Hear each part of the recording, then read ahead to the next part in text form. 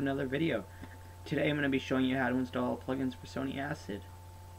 So without further ado, let us begin. So I'm going to download and use this free vintage vocoder right here.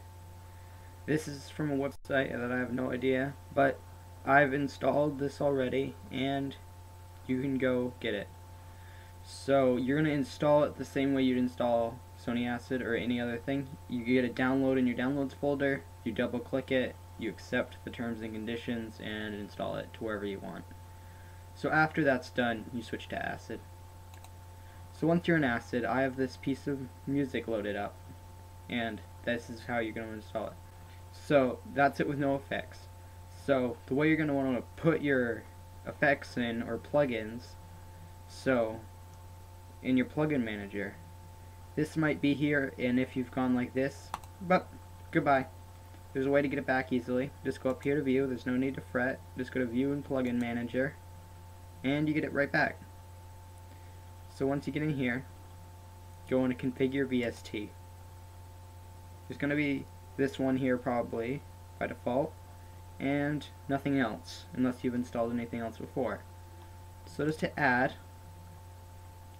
and go to wherever you've installed the your thing before, and go down to it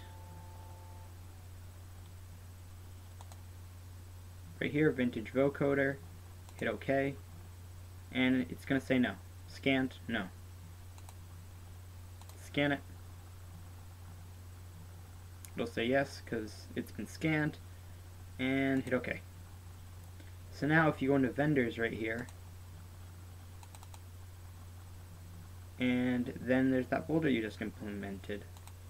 So click on that and you got things that are inside it. Vintage vocoder right here.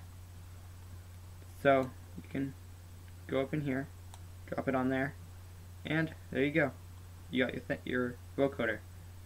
Change it to a little bit off, and my vocoder works.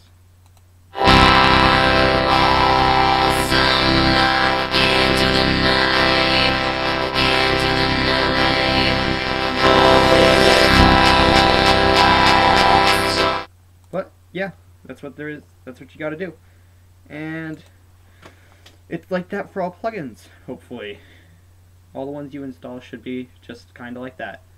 Just go to wherever you installed it and then import it into Sony Acid, and that's about it. I want to thank you for watching. I spent about an hour trying to figure out how to do this, so I figured I'd make a video showing other people how to do it so they didn't have to suffer the way I did. So be sure to like the video, comment, and subscribe.